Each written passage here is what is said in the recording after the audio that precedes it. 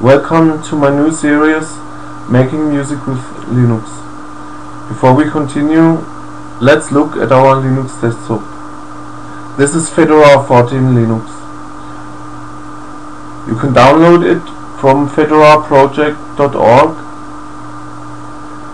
but you can of course use other distros like Ubuntu or Debian.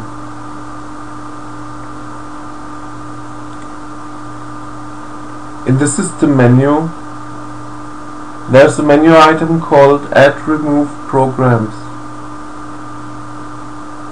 or software, with which you can install applications from the public Fedora free open source software repositories.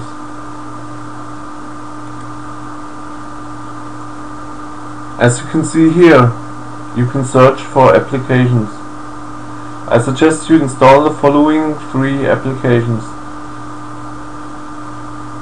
JACK Control, which is an application that controls the JACK audio server, which is required for many music applications on Linux. ZynAddSubFX, which is a great software synthesizer. And finally, ZACK24, which is a simple MIDI sequencer application.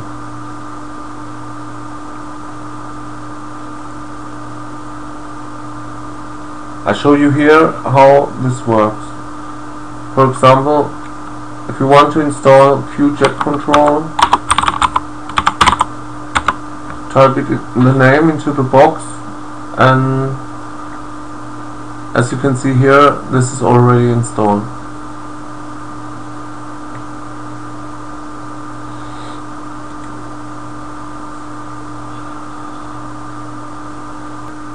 Before you can use JACK, you have to configure it. To do that, double click on the JACK Control icon, then click on Setup. In this dialog, you can choose the devices which are used for audio input and output. I have selected playback only here, and this device for output. Another important option is the real-time option. If this is not set, then JACK will not run with real-time privileges, which may cause problems.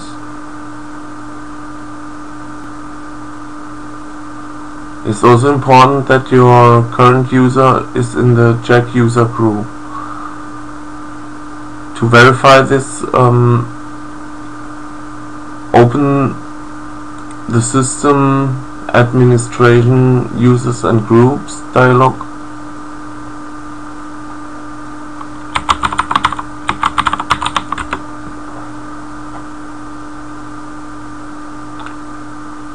Click on your user and then on Properties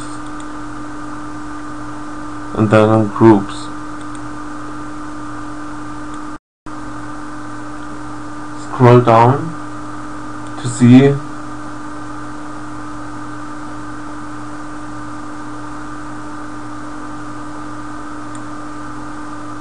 if the JACK user group is checked. Also, the RT-Kit group, which is the real-time kit, should also be checked, and the Pulse and Pulse Access groups for Pulse Audio. Note that if you make any changes here, that you will have to log out and log back in to the desktop.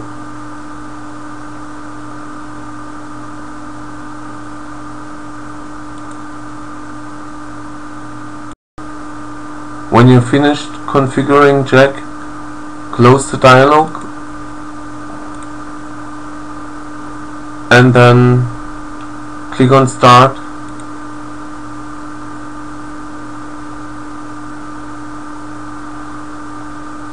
If any error messages show up, then you will have to troubleshoot Jack. There are a lot of resources about this on the net.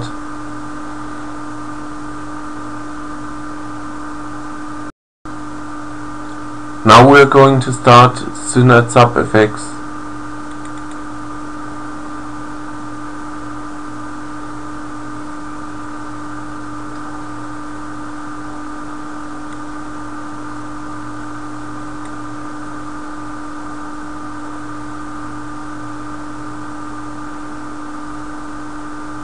To see the connections which ZynAddSubFX creates, click on the Connect button.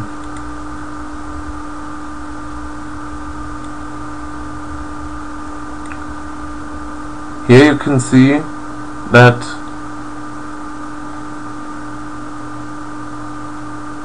ZynAddSubFX created two outputs, and the system has two inputs. You can connect them either individually by clicking on them and then on Connect, or you can connect them all at once, like so.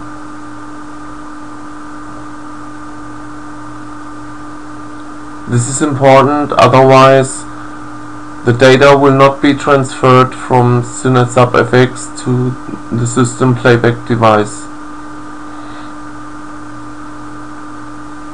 Now in ZynAddSubFX there is a virtual keyboard that we can use to create some audio.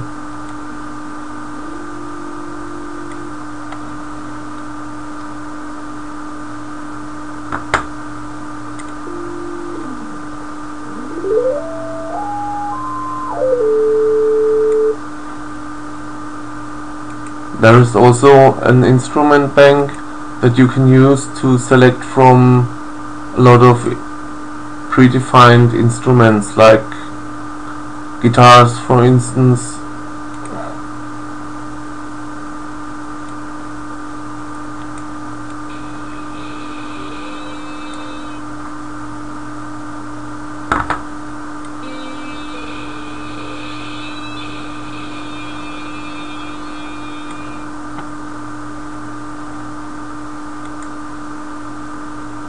Strings.